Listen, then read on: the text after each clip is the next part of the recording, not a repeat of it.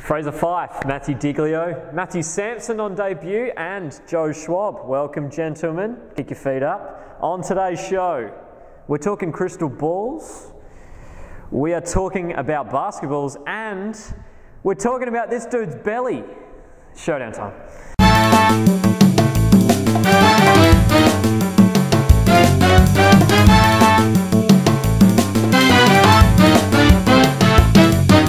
Welcome to Fiasco Sports Showdowns. My name's Chris Guscott. I'm your host with the most, as per usual, and I kick fools off as I see fit and give points for good points.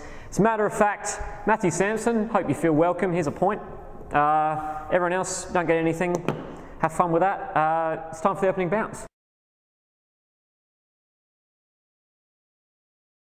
Finals are starting up this weekend and Port Adelaide is going to be a part of them. They finished 5th and booked a home elimination final against Richmond, who managed to wheel off 9 straight wins to steal a spot in 8th. So I'm going to ask the panel here, starting with Fraser. Predict the score for the Port Adelaide-Richmond game this weekend. Alright, so essentially I've done a little bit of research on this one. Since round 16 in 2007, Richmond currently has a 5-4 win in heads-up games against Port Adelaide.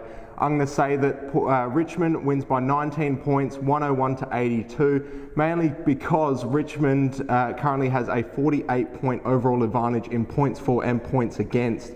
Port Adelaide does have more points for, but they have more points against. So I'm going to say a 101-82 victory to Richmond.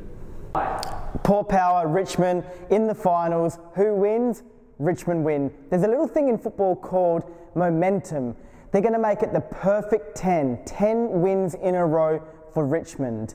Why? Because Port Power are, at the moment, a bit stop-start. Now, what does that mean? That means that they're not going to win at all. Richmond to win by 36.6 goals. Unfortunately, for Port Power, at home for Port Power, away to Richmond, they'll go in full steam ahead. The Richmond Tigers are a club defined by the number 9. 9th spot on the ladder year after year after year. This year, 9 wins in a row. 9 wins is where it ends by 9 points. Port Adelaide Power is going to win away by 1.5 goals.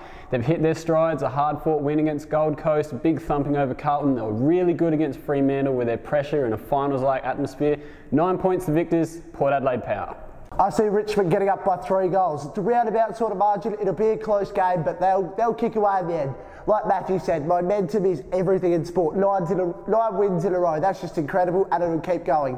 Port Adelaide have showed a bit in the last couple of weeks, but I think they showed they were vulnerable last week against Fremantle. When push came to shove, they went missing. Fremantle piled on the goals. Even with Port Adelaide, we'll run over the top, they still couldn't get the job done. Guys like Marriage, Rewalt, those sort of guys, Cochin, Martin, they are ready for a big finals win after last year with that disappointing loss to Carlton. From one South Australian club to another, Adelaide Crows had a disappointing season, finishing 10th and a game outside of the 8 this year.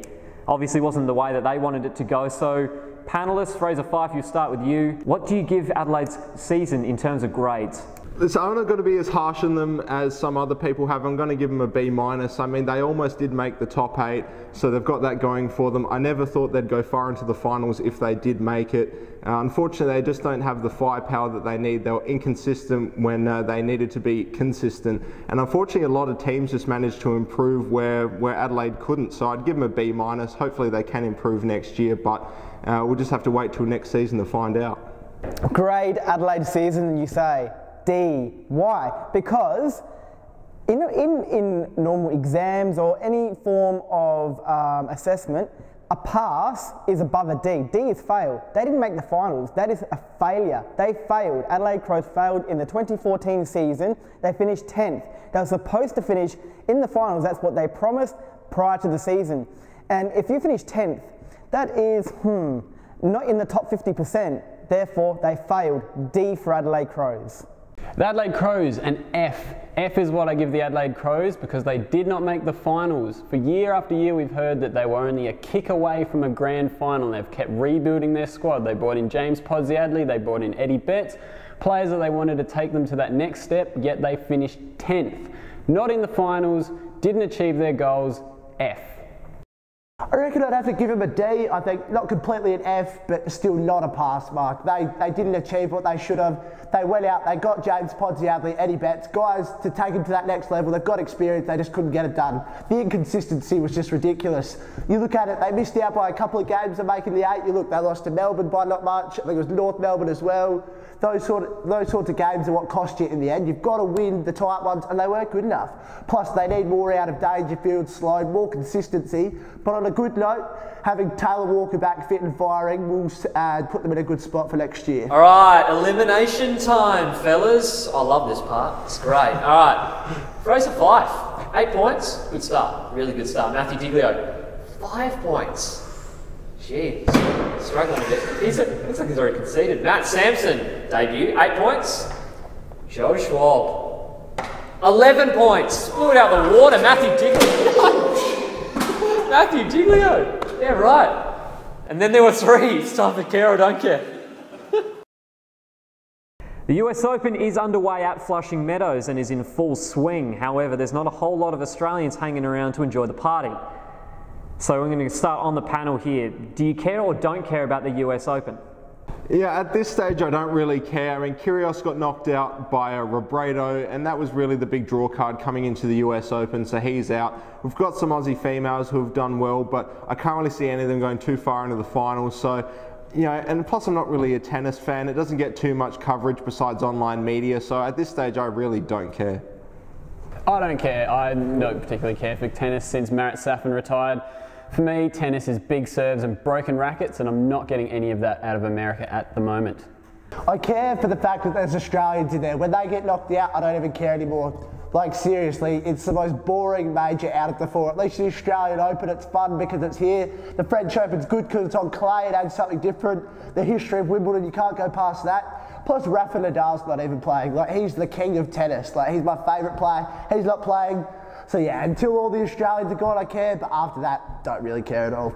From struggling Aussies to more struggling Aussies, and the FIBA World Cup has started, and Australia's already gone down in their first match to Slovenia.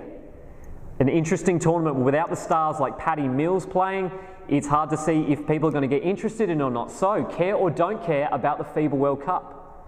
I actually do care about the FIBA World Cup. I mean, for one thing, it's got World Cup attached to it, so it only happens once every 4 years. You've got guys like Derrick Rose who haven't played much professional basketball. This is the chance to see whether he's lost a step. I mean, Paul George going down to injury, that wasn't great, but we also get the chance to see the powerhouse in Team USA. We get to see Australia go up against it, David and Goliath sort of thing. Unfortunately, we haven't got guys like Paddy Mills or Andrew Bogut playing, but it does give us the chance to show that Australia does have depth within the basketball world. So yeah, I do care. I love the FIBA World Cup, Chris, you know I do, but I'm sacrificing my time and Australia's career game to be here for you, Chris. So I love the FIBA World Cup, not as much as I love you, Chris Guscott. The Boomers though, medal contention, hopefully you'll come home to half-time, maybe a big lead, Aaron Baines, hopefully no more cramps, more dunks, more Dante Exum, I love it. I care about it in terms of the Australian Boomers and the USA team. That's it. Couldn't care who wins it, whatever. I just want to go watch the USA team just dominate and just do cool stuff and shoot 3-pointers and that sort of stuff.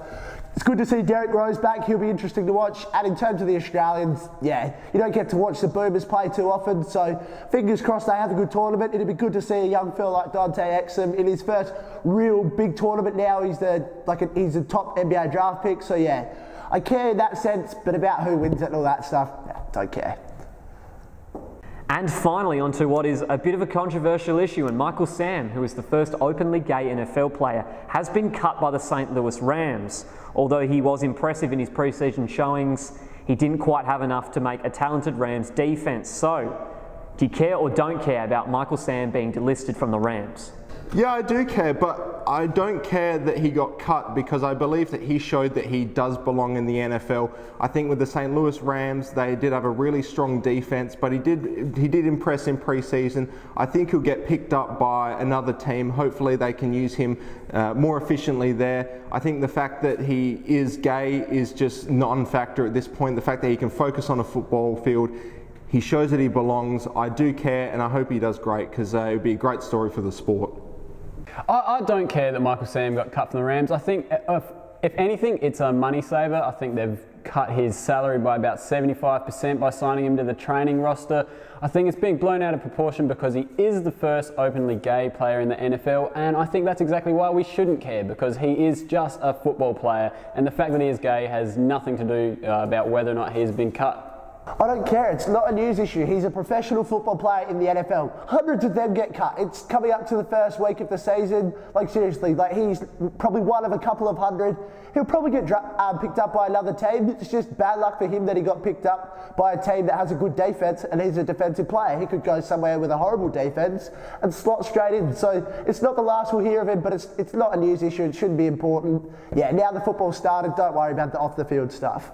All right, second elimination time. Only two can advance.